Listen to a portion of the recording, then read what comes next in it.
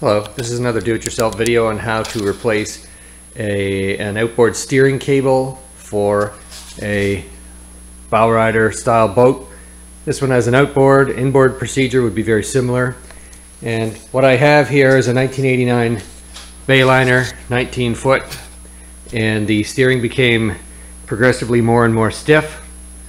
And I took the cable out and found that the cable is seized in the sheath. So I ordered a new cable. It was 172 bucks after tax. And really you want to, when you order your new one, there's a model number on your old one that you should read. And typically beside the, or at the end that goes to the outboard motor, there will be a number. And so here's the end that goes to the outboard motor, and this is my old cable. And there's a number on there, and it's partly worn. It's SSC as in Charlie 13417, and typically the last two digits are the number of feet. So this cable is actually only about 5 years old, and it failed after just that amount of time. So interesting. So there's the new cable I got today. You can line them up and make sure they're the same. The other thing to check too is the bracket that mounts to the hub underneath your dash at the end of your steering wheel shaft. Obviously that has to line up, your new one versus your old one. And so there are a couple of different styles. This is a rack and pinion style, and my new one is exactly the same. So that's great. So the next part of the story is how to get the old one out. And it's a little bit tricky. This outboard is installed on a jack plate, which moves it further back from the stern of the boat about 6 inches, and that actually makes this job even harder because the hole in the hull where the steering cable came out has to feed, the steering cable has to go in the center of this little shaft or cylinder in the outboard. It goes through there, and then it comes out the other side of the outboard, and there's a steering lever that goes through the steering cable that comes out here, and then this steering lever goes in it. So there was a nut on the end of the steering lever. Take the nut off, take the washer off, take the steering lever up, and now the steering cable is no longer in control of the outboard. You come back over to this side and you unscrew the nut on the cable, this nut right here. You unscrew that, and now you can pull the cable out of the actual outboard and slide it in through the hull and along the starboard side, the right side of the boat, starboard side, up underneath the gunnel, and then up underneath the steering column. So the best thing to do is to detach the cable at the outboard motor end first, go underneath the dash and remove the 4 bolts that hold the cable to the hub, and then start loosening up all the tie straps that are holding the cable all the way along in the gunnel, all the way back to here. And once you've got the cable free, you just pull the old one out and reverse the process with the new one. Now, I referenced earlier this job being complicated because this outboard has a jack plate. The steering cable itself, it's okay once the steering cable is inserted in here, but to actually get the steering cable out of the outboard, I had to loosen the 2 bolts on this side that hold the outboard on. And this is a 135 horsepower Mariner, so I don't know how many hundreds of pounds it weighs, but probably like 400 pounds. So I loosened these 2 bolts, but I did not take the nuts off. And then on this side, I removed the 2 bolts and wedged the 2x4 between this side of the transom mount and the jack plate, and this allows the outboard to no longer be parallel with the boat. I've actually moved the transom mount of the outboard like this, which makes it much easier to pull out the steering cable. So that's where I am so far. So I'm going to pause now and put the new one in, and then I'll pick up my video.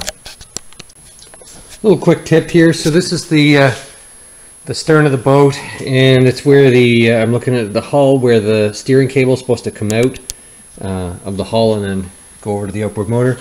Remember I mentioned earlier that the jack plate is causing a misalignment for the cable and it made it hard to install and remove the cable. I've actually taken just a drill with a big drill bit, a 1/2-inch drill bit here, and used it to kind of open up that hole a little bit more in one section. So it'll just provide a little relief for that cable. And anyway, if you have a jack plate, that might be something you need to do is widen this this output hole here in the hull. Okay, carry on. So the next thing I'll show you is I've got the cable through, and you know, the cable slides easy like this, and in there, I don't know if you can see very well, right, my thumb is pointing at it, the cable sliding there. So that tells me that I'm not binding up the cable as it goes through the hull. I suspect before I ground out the hull, the cable was probably binding, and maybe that's why it had failed prematurely, because the inner cable was rubbing harder on the outer sheath right there.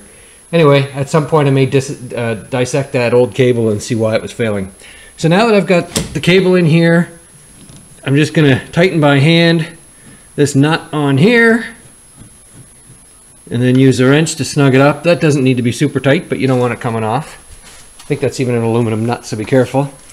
And then put the washer on the steering cable first. It's a little hard to do with one hand. Okay, washer on the steering shaft, right there where my finger is, and then drop it down into there, and then, okay, so found the other washer, and put it on here, and then take this 9/16 nut, put it on the end. So now I have a washer on top and on the bottom of that steering cable.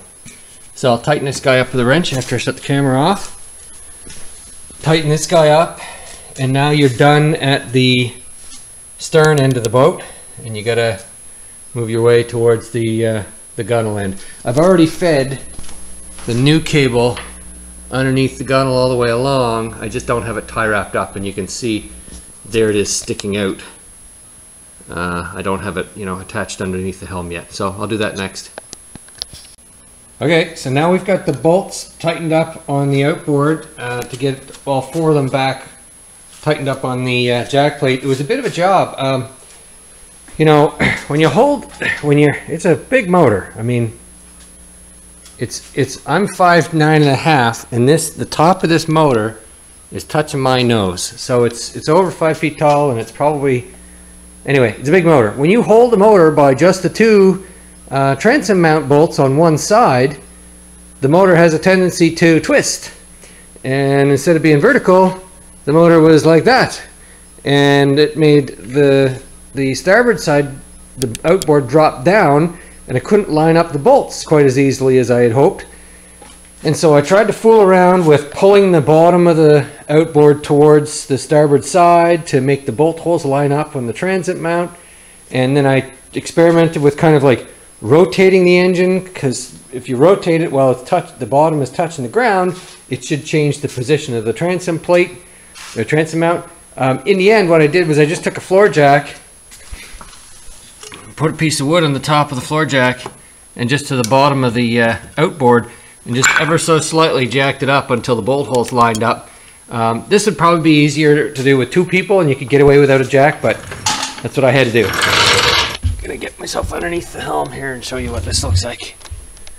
So it's gonna be difficult with a flashlight and a camera, but anyway, there's the new steering cable mount, and as you can see, there are teeth there, right? There are teeth there, and those teeth came pre-greased from the factory with the new cable did, which is nice. And those teeth mesh. There's the steering wheel. Right there's the edge of the steering wheel. There's the shaft. And there's what they call the hub. Now you notice there's 4 bolt holes there on the hub. And there are 1, 2, and then 3, 4 down there. And there are no teeth on this side of the hub, which means the teeth are on the top side of the hub. I'm going to shine the light and see if that does anything for you. If you can kind of see those teeth.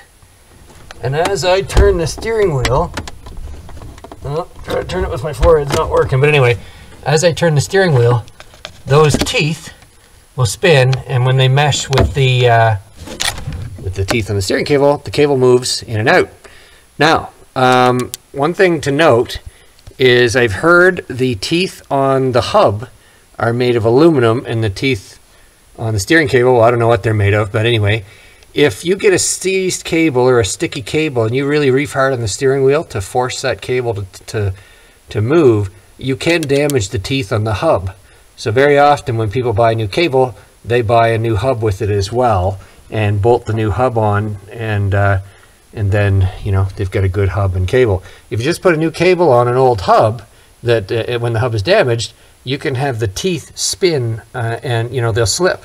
And you'll turn the steering wheel and the outboard won't turn. Or maybe worse, you'll hold the steering wheel straight and the outboard will turn. So just check the teeth on your hub before you go and order your cable. You may need to replace the hub. I didn't. Mine is in good shape. And it's going to be difficult. You should clean the grease off and then use a mirror and inspect your teeth. Okay, so now the cable's sitting on, there's the cable, and it's sitting on top of the hub. And then I'm just going to simply put the 4 bolts in there. Put them in loose. I'm not gonna crank them in there tight. And then once the bolts are kind of almost snug, finger tight, I'll shake the this big black metal bracket on the cable. I'll shake that, you know, wiggle it around so that it really seats nicely with the hub, and then I'll torque the bolts down. All right, so here we are. Steering cable's all tightened up and connected to the hub, and I figured I'd just show you the motor turning, because that's what the whole job is about, making this thing turn. So you can see that motor rotate, and I just want to show you the effort. It's a one finger affair. It's not, you know, I'm not using my whole hand. Before I changed this out, I was having to really, you know, 2 hands. Like, you had to use 2 strong hands to turn this thing, and it's just obvious to me now how seized that cable really was after I put the new one on. Okay, well, good luck with your do-it-yourself project.